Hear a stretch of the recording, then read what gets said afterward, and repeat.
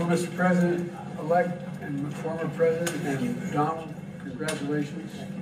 And looking forward to having like we said, a smooth transition. Do everything we can to make sure you're accommodated, what you need.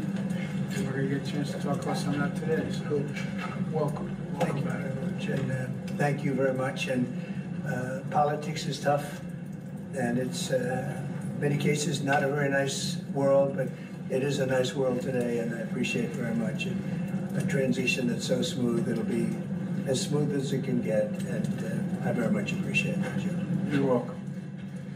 Thank you all.